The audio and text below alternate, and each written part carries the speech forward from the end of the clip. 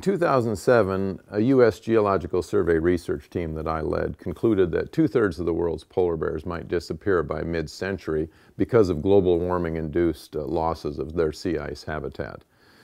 This information coincided in time with a lot of news and a lot of discussion about tipping points in the Arctic sea ice.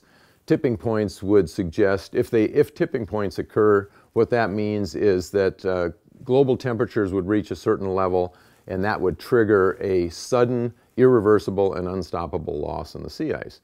If there are such unstoppable losses, mitigating greenhouse gases might confer no conservation benefit to polar bears. So this is an important question.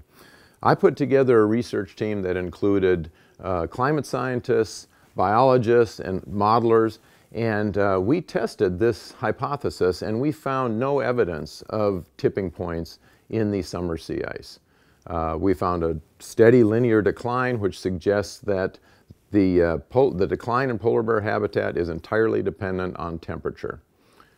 We also found that if you combine the mitigation of greenhouse gases to hold, and mitigation at a level that would hold concentrations at about 450 parts per million of CO2, that level of mitigation combined with the best on-the-ground management practices might preserve polar bears clear across their current range.